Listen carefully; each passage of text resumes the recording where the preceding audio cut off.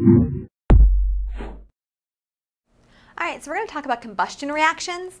Combustion reactions when oxygen combines with a substance and releases energy in the form of light and heat. Combustion reactions are a classic one, the very most exothermic reaction we can have. Exothermic indicating that it releases energy in the form of light and heat. That means exothermic. So let's look at this reaction. All right, so we have hydrogen combining with oxygen to form water. Now, that fact that it's combining with oxygen is our indicator that this is a combustion reaction. But then we also look at it and say, it only gives us one product. We can also say, oh, this is also a synthesis reaction. So this reaction actually falls under two different types of categories, combustion and synthesis. But typically, you'll see a combustion reaction with a hydrocarbon reacting with oxygen rather than other things. What is a hydrocarbon? Well, a hydrocarbon is a carbon-containing compound with hydrogens or oxygens attached to it. Let's look at this one below. So we have methane, or CH4, reacts with oxygen, which is our indicator that it's a combustion reaction. It's going to require a bit of energy for this reaction to take place, but it's going to release a lot more energy than it needs, indicating that it's an exothermic reaction. Our products will always, without a doubt, always be carbon dioxide and water if the reaction is a complete reaction, meaning we put in enough energy for this reaction to take place fully. If we didn't put in enough energy, the reaction will still take place, but it won't be quite as nice. It will give us the products of carbon monoxide, not very good, very poisonous actually, and water. That's an indicator that's an incomplete combustion reaction. All right, so combustion reactions are always fun to watch. So let's actually look over here and watch a video on a combustion reaction in action.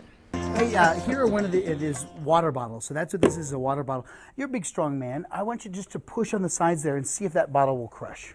Oh, no. It's hard, isn't it? I mean, I'm you know. You're there. I'm pretty muscular, but not even I am going to be crushing that guy. All right, so here's what we're going to do. We're going to let air do this for us. So put on your safety glasses, because you get to now deal with not only fire, but a flammable liquid. So we say, don't try this at home, all right? So I have a flammable liquid here. It's actually ethanol. Another suit and that goes down inside. the hole. Nah, it's fine. You've gotten a refund on a lot of them. Now watch what I'm going to do is I'm going to spin this around so that we can get it to evaporate inside. So in just a second here, we're going to light this on fire.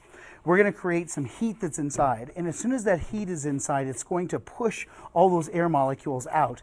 And then we're going to make a kind of a one-way valve. I'm going to put my hand on top of it like this, and we're going to see whether or not the air pushing around us, you can see the effects on this bottle. Collapse it. Okay. Fair enough? Fair enough. All right, so here we go. So a little match here. Do you want to hear? You do the honors. Ready? So you're just going to kind of drop it down inside. You're going to put your hand on it, right? I just kind of drop it down inside. Okay. Yeah. Nice. Hear that? Now watch. I'm going to cover. Watch.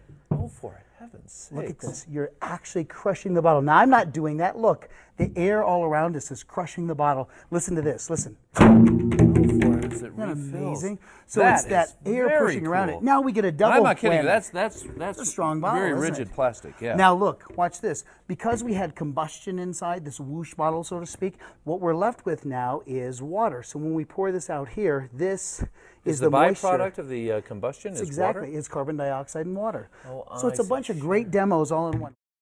All right, so what exactly happened in that video? Okay, so the guy had ethanol in an aqueous solution, and he put it inside that big container. Okay, ethanol's compound looks like this, C2H5OH. It reacted with oxygen, which is the source of the flame, so he put a flame in there, and that's our source of oxygen gas, and it reacted. Okay, and it gave us carbon dioxide as a gas, so all that oxygen was eaten up and gone away, and now we have carbon dioxide left, and we have water, as you saw him pouring out the water in liquid form out of the container. So why did it crush? Well, you look at it and we say, okay, we have for every, in the product reactant side, we have 3 particles of oxygen gas for every 2 particles of carbon dioxide gas. So we're actually losing some gas in this reaction. All these guys are getting up, these are going to go away, and only 2 gas particles are going to be produced in its place. So that means we have less gas particles, and so the volume is actually much smaller, which is the reason why it crushed down. And then at the end, we also saw him pour out the water to prove that there was water byproduct. All right, so that is combustion reactions.